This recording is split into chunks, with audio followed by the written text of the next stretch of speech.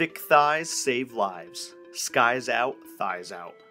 When you think of video game characters with melon-crushing thighs, car-lifting quads, who do you think of? If you answered anyone but the OG Street Fighter Chun Li, I'm sorry, you wrong. Chun Li is an expert martial artist and Interpol officer who seeks revenge for the death of her father at the hands of the Bison.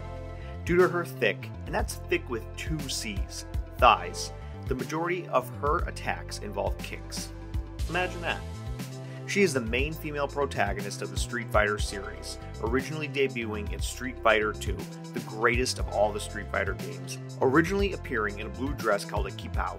Her gigantically luscious thighs first showed up in the most glorious 1991 pixel stockings that Capcom could offer, and has since sparked a treasure trove of fan art, figurines, and cosplay.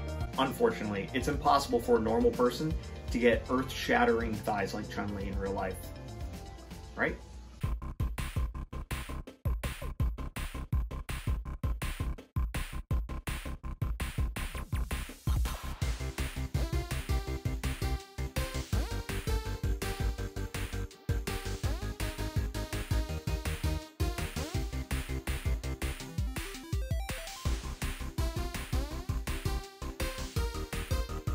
Welcome back, Internet. I'm Doctor of Physical Therapy Dane and today we're going to be talking about every current 30 to 40-year-old male's first crush. No, I'm not talking about Kimberly the Pink Ranger. I'm talking about Chun, girl of my dreams, Li, and her bison-kicking thighs, and what you can do to get them. Let's break it down. Before we get started, head down to the subscribe button, because right now, I'm just a man wasting his degree. But with enough subscribers, I'm a man wasting his degree with followers. So, as we mentioned earlier, Chun Li is a main character in the Street Fighter franchise, rated number 6 on the best-known gaming fighters of all time. Chun Li can be found not only in games, but in movies, anime, and cosplay events around the world. So some good news there. As a character, her backstory is pretty classic Street Fighter. She's been practicing martial arts since the age of 5 after seeing her first Bruce Lee movie. Her father trained her, using mostly kicks, as he too was said to have legendary legs. During her youth, her father went missing, and she became a detective at 18 in hopes of finding him. She later followed in his footsteps and joined Interpol. Classic story.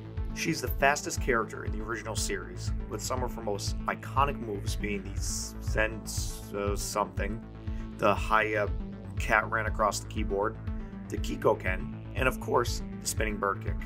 In addition to having strong legs to perform these attacks, Chun Li also has large thigh mass, which is actually an important distinction.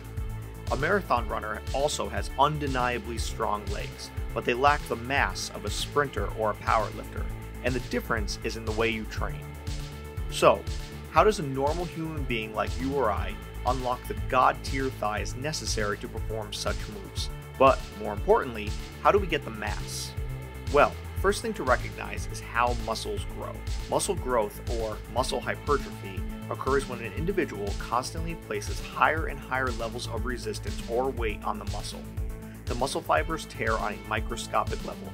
This sounds bad, but it's actually a good thing. The body repairs these tiny damaged fibers by fusing them together to form new muscle protein strands known as myofibrils. These new strands increase in thickness and number, which results in an increase in strength to meet the demands of the weight you are trying to lift. But, more importantly in this scenario, result in an increase in muscle mass, or size. Basically, you lift weight that is heavier than what your muscles are used to, you get small tears that the body then repairs, and those repairs make the muscles bigger and stronger. With that knowledge, it's easy to see what kind of exercises are needed to get thunder thighs. Heavy weight work. Any Instagram fit girl telling you donkey kicks, air squats, or pink weight lunges are going to get you massive thighs and a traffic stopping booty is just trying to sell you some fit tea and a worthless home exercise program.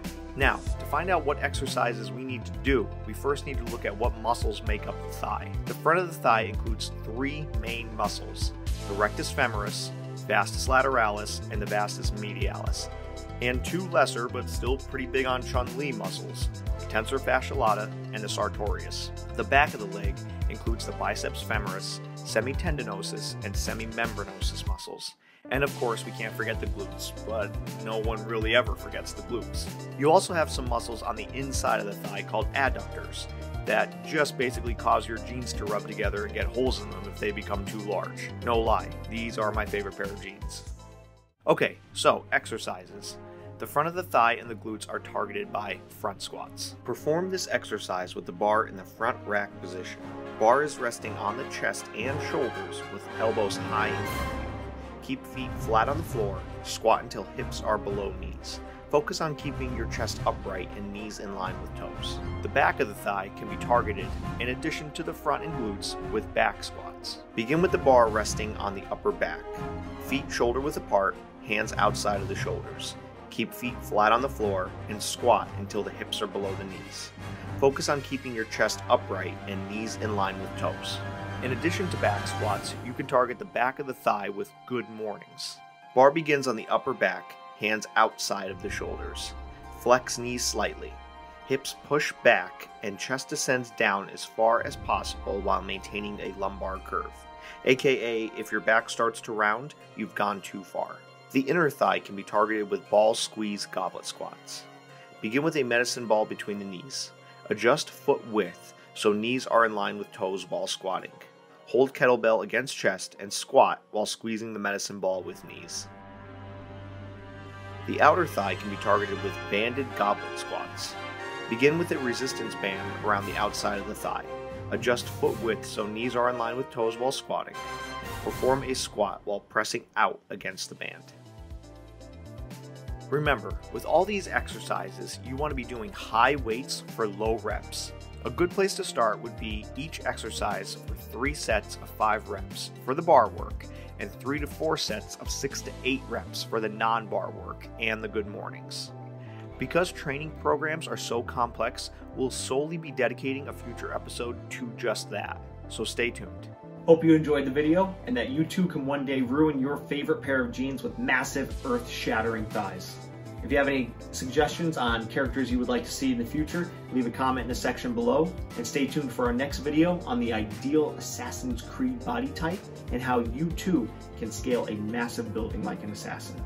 Much love. Bye.